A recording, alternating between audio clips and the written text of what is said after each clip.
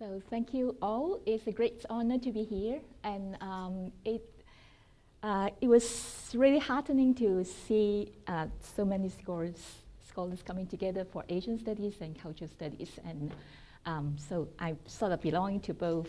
Particularly proud to be here, and well, I like very much Benton's opening speech about the idea of human rights.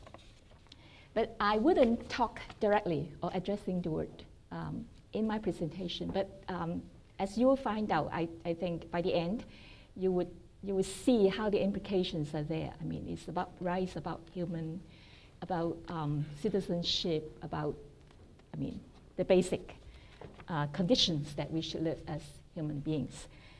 So my topic here is from Minzhong to Juzhong. Okay. I want to introduce my speech with this song.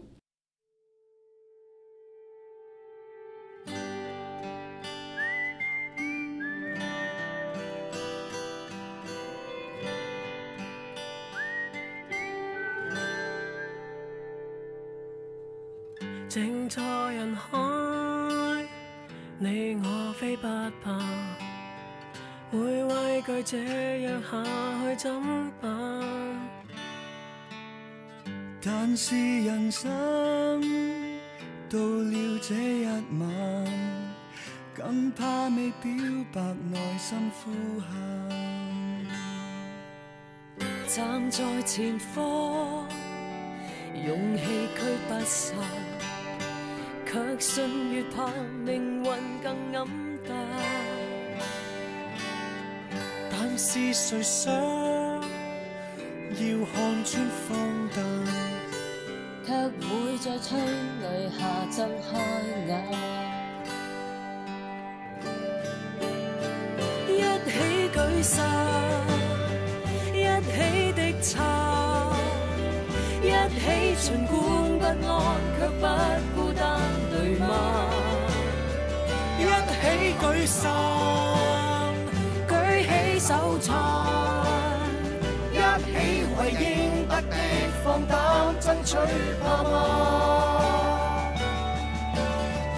任暴雨下，志向未倒下，雨傘是一朵朵的花，不枯也不散。啦啦啦啦。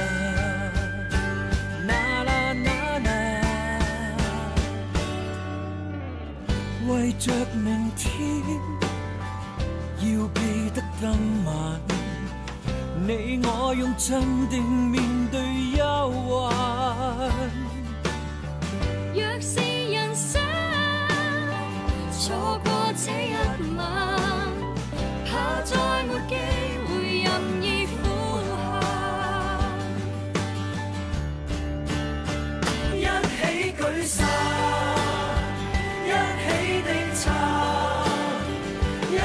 儘管不安，卻不孤單，對嗎？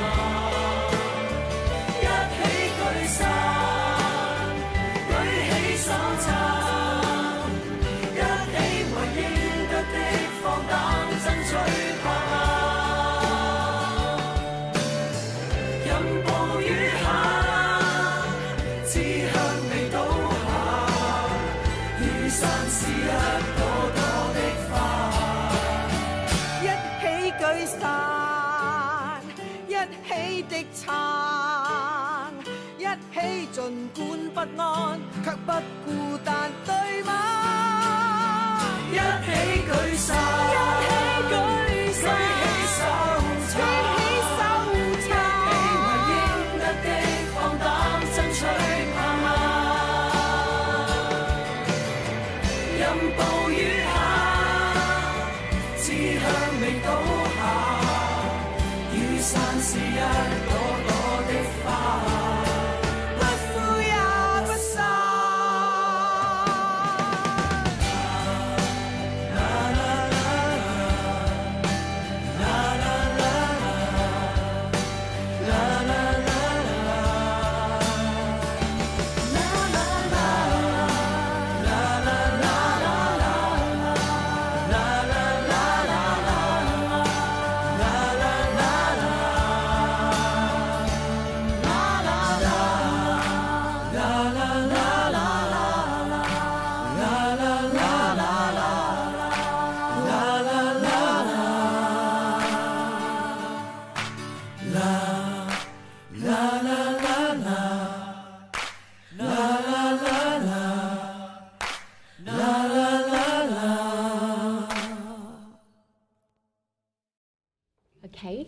maybe by the end, you all can sing it, right?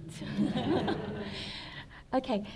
Well, I'm working on this idea of the minjung, the multitude, the people. I mean, there is different translation, and in Korean it's spelled differently. I click one more. Okay. And I want to refer to it particularly because I know that Korea has a very strong minjung movement in the 70s. So it's become sort of a part of the Asian traditions that I want to refer to. It's a historical movement for democracy by the people against the dictatorial rule of Pak Chun Hee and Chun Doo Hwan in South Korea from the late 70s to the 80s. So the Korean words correspond to the Chinese characters of Minzhong, which combine the word of min and the general population meaning, and zhong, simply many, or what is being popularized now, the multitude. So the term is supposed to mean the majority of the people who are not the states, or not part of the establishment, who take share of the ruling power. There are many resources in Chinese tradition considering the weight of the people in good governance. This starts with the call to the emperor to exercise respect for his people as the foundation of imperial rule. That is the ancient time, and extend to the modern time where Sun Yat-sen who integrates the modern idea of democracy into Kuomintang's three principles, the ruling party of Taiwan right now. And that is government of the people, by the people, for the people. When Sun Yat-sen became the provisional president. Ironically, I mean, the word people is now institutionalized into the name of the new nation, the People's Republic of China. So the distinction between People's Republic of China and the Republic of China, Taiwan and China, is the absence of the people in one of them. That's unfortunate. This is purely political in that sense. So tracing the developments about the ideas around Min, the people, I shall examine the imaginary space of resistance of the multitude as revived by Michael Hardt and Antonio Negri, and its usefulness and limitation in the mobilization of people's movements in Asia today. So started with offering itself as a political ideal, the people's movement as a class rising up against capitalist exploitation or as the oppressed, revolt against dictatorial rule has lost its aura in the 21st century. That is the leftist articulation for a long time. And the nature and the mobilization of people's movement have changed as such that the form and the venue of its emergence have greatly departed from those of the last century. So because of the multiplicity of interests, goals, and styles in the conduction of movements, there is a need to conceive the meaning of the people as they assemble for resistance, rather than the reiteration of minjung, the people, as largely a descriptive noun. I shall propose to move it forward to the use of a verb of Juzhong, the assembling of people. By Ju, we shall capture the meaning of the mere execution of assembling and add to the conception of the people's atavism and dynamism in the face of state authoritarianism. So I'm playing with two words and try to highlight what we can make out of that, the two terms, and infuse dynamism into our imagining of the people or the multitude. So these are some of the events that you know.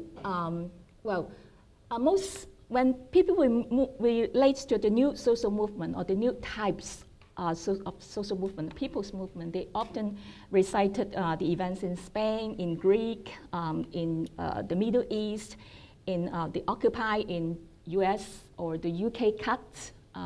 So very seldom we refer to the Asian events, which is as much as prominent as the others. And just a quick glance of the few events, you can see there are very large rallies in Kuala Lumpur, which is unimaginable for some of us. And in Japan, of course, the anti-nuclear movements. And in China also, there are incidents from time to time that if we care to look into the internet, then we will find incidences of them, but they were rarely reported. And then, of course, last year, that was the early part of the year, it was the Sunflower Student Movement of Taiwan. Despite the general political conservatism for change in these societies, there were enough people who could bear with the autocratic governance no more, and were courageous enough to stand up for themselves. Each of the rallies was particularly run by voluntary individuals rather than structured organizations. There were no heroic revolutionary subjects who are determined to change the order of the world with specific political programs or agenda or goals.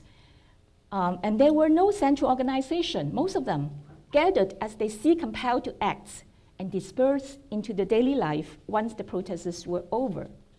Their background were highly diverse and were often responded to the calls together through the internet that being talked about as individual incidents affected them.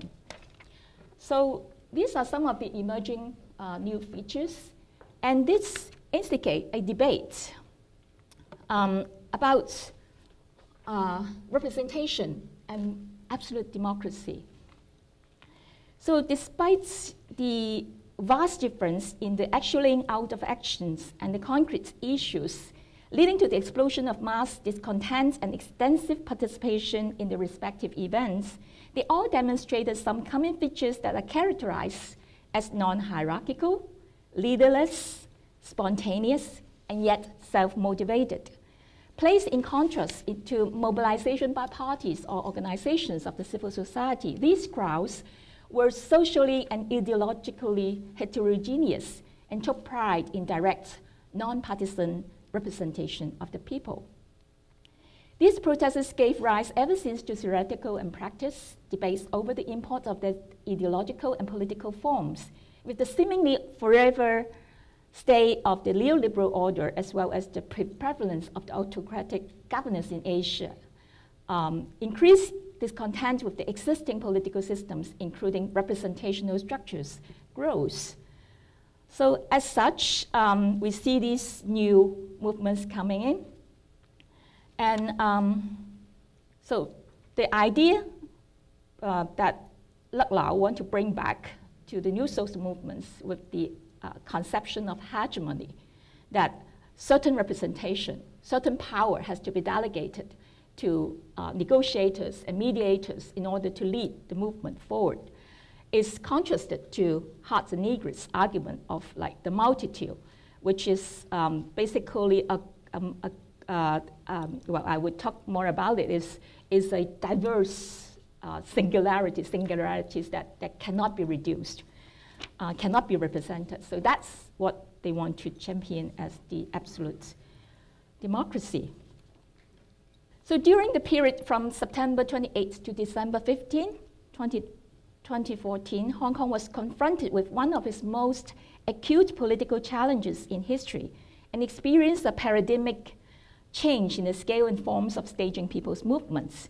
The origin of the event is traced to the handover of Hong Kong from the British government to the People's Republic of China, the city's mother country, in 1997. The handover marked the end of the territory's colonial history since the signing of the Unequal Treaty. But then, as one Hong Kong American scholar pointed out very much earlier, Ray Chow, who said, unlike the usual result of decolonization around the world, there was no return of sovereignty to the people of Hong Kong at the end of British colonial rule. Rather, the city was handed over by the British government to the Chinese government, passing through the hands of one colonizer to another. So that created the problem.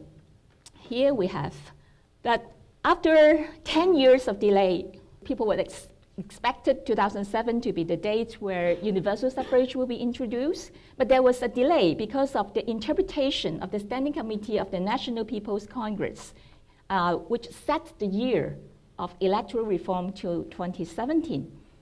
And, but even further disappointing was the decision made by the same body, SCNPC, who imposed restriction on August 31st, who imposed restriction on the nomination procedures by which the possibility of a non-pro-Beijing candidate for the chief executive election shall be ruled out.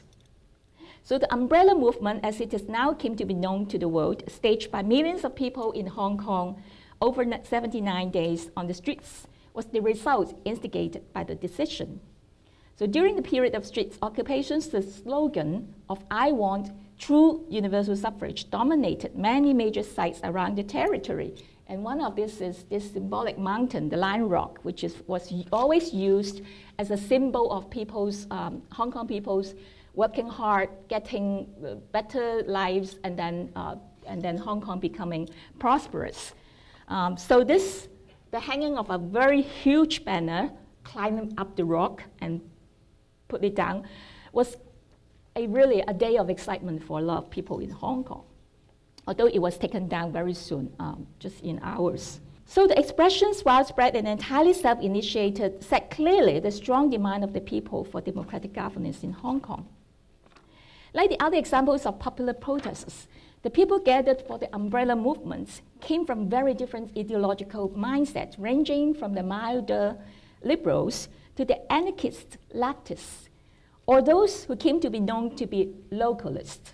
These are very complex differentiation, and if you're interested, we can talk about it during the break time. But because of the diversified positions, the three original campaigners who initiated Occupy Central were soon sidelined. They were never the central leaders. I mean, they were not seen as central leader in the beginning because of some controversy. But then when the occupation broke out, they were sidelined almost immediately because it was taken over by the student action who wanted to do some more radical occupation of a civic square in front of the government house. So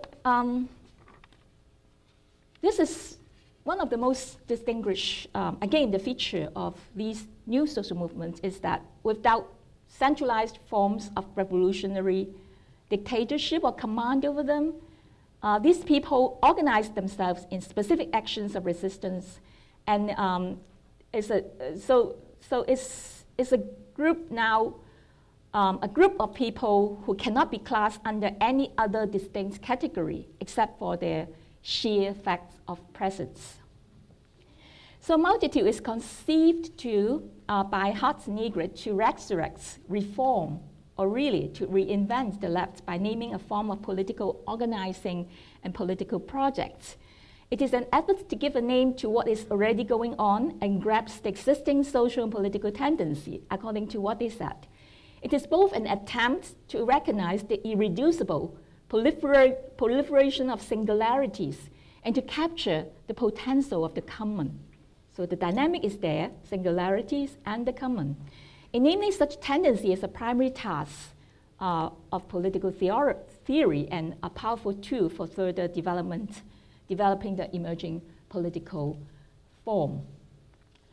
But there were critiques, and not least of it coming from Lau again, who sees actually the other need, the other end of the need, that is, because of the diversity, because of the multiplicities of singularities, she sees a pressing need to engage with state's power, representative institutions, and national and global capital.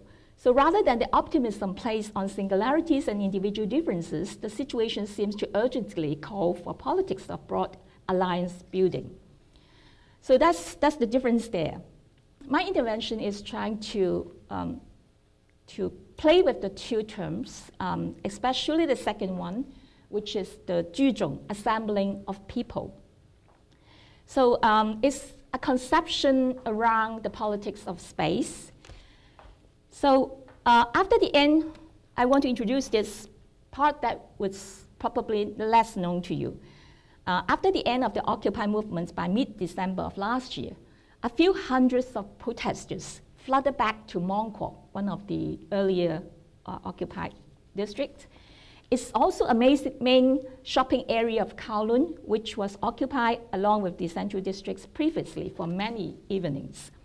For over a month, sporadic crowds responded to calls issued through the social media and went back at around 9 o'clock in the evening to assemble around street corners and crossroads and chanting "Gou Wu," literally meaning shopping in Putonghua. And the slogan carried multiple layers of subversion, including firstly, a ridicule of Putonghua speakers and the mainland shoppers who signified the dominance of political and economic powers in Hong Kong. And secondly, an act of retaliation over the rumors of Beijing's mobilization and manipulation of the anti-Occupy movements, for which a mainland shopper signed and then said, well, I signed, I didn't know what it was, but then I came for shopping primarily, Gou Wu. So that became the drama and being played up. So this sequel, I call it the sequel movements to the Gou Wu movement as a sequel to the umbrella movement, actually highlighted an aspect of the multitude that has not been fully discussed. The original movement of Occupy Central was designed as a mass action of civil disobedience. The three initiators, 2 professors and Christian minister, together with about 100 volunteer supporters, planned every details of the anticipated events, including consultation meetings, discussion groups, and the training of self-protection skills, and the strict enforcement of the discipline of nonviolence a year ahead. It started from 2013. Despite the nature of legal defilements in terms of occupying a central location of the city center and obstructing public transportation, the original movement leaders proceeded with application for public meetings when the days were more or less decided. So they want to plan it accordingly, which make it feasible and as safe as possible for everyone participating. And yet, to everyone's surprise, the Occupy movement went far beyond the plan. Since the day of shooting 87 shells of tear gas and extensive use of strong spice sprays in a day, in half a day actually, the occupied districts expanded into different communities largely on their own. And despite the highly disciplined manners of the street occupants, including their self-imposition of recycling and sanitary measures during the days, the Occupy movement becomes truly illegal, out of the plan.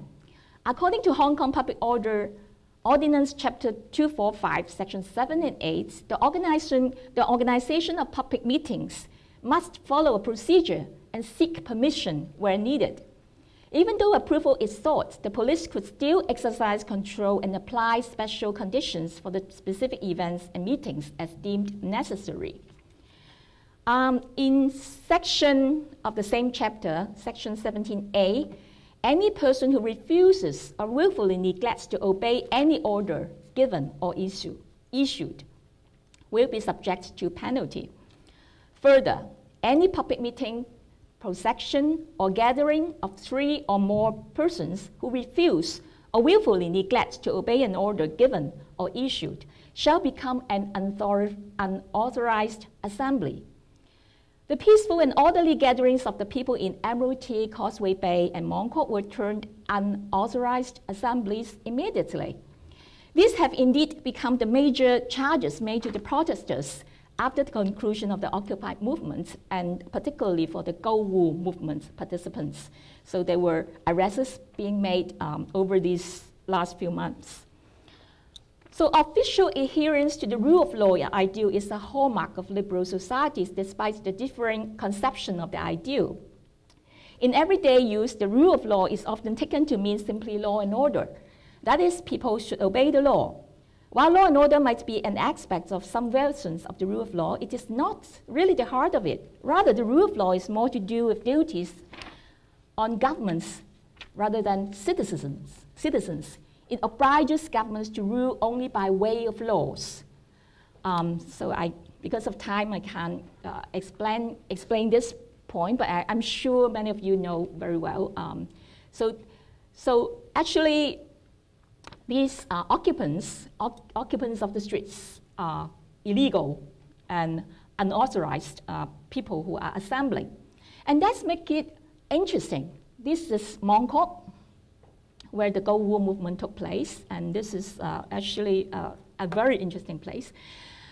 So the Chinese characters of the multitude is supposed to mean a majority, but trying to compose, but this multitude or this people or zhong in the Chinese sense has also a negative connotation because it's easily tied to the grassroots, meaning that it's also frequently referred to the mass of mobs and gangsters. It's an unorganized group of people who threaten to cause social disorder. So the people as emerged in the recent people's movements were primarily not mobilized by political parties. No one knew how to control them. So they were largely free participatory citizens or simply residents of the place at the time of the rallies. So no time to explain further. So this is the particular association that I find inspiring about. The unusual gathering of a mass in the highly disciplined city life is indeed suspicious and assumed to turn eventually into a mob, a situation that is actually forbidden by Hong Kong law. And the spontaneous gathering of more than 3 persons on the streets without official approval is subjected to police arrest already. So Juzhong, the assembling of people, is actually a name calling for rebellion. It embodies a rebellious tone. It is in a way lawless by nature, and it disputes the rule and order set up by the law enforcement authorities. It threatens the very existence of the governing order, be it colonial in the British time or post-colonial in the SAR time, the Hong Kong time. So for such an opening gathering of the people without questioning who they are, for what they come and where they come from, and simple staging of an assembly regardless of class or education background, ideological positions or political affiliation, the zhong or the multitude emerged in the demonstration at the assembly ground made the most powerful collective statements of no to the dominant power. In other words, it is the assemblages or the gathering itself matters, not the existence of a guiding ideology or leader in charge.